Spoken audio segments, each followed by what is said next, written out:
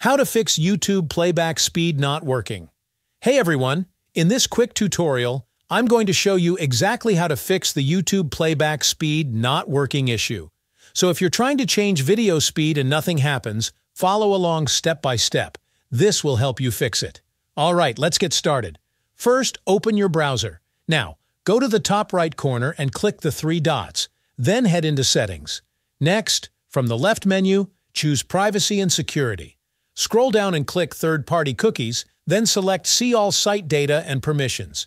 In the search bar at the top, type YouTube. When YouTube shows up in the results, click on it and clear its cache and data.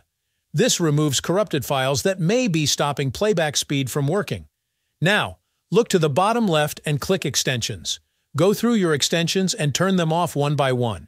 Sometimes, extensions can interfere with YouTube controls. Once you've done that, go back to YouTube and test your playback speed again. Most of the time, this fixes it. But if it still doesn't work, don't worry.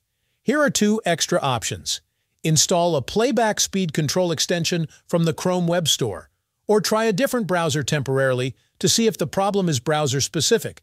And that's it. Just follow these steps, and your YouTube playback speed should be working again. If this helped, make sure to drop a like and subscribe for more quick fixes.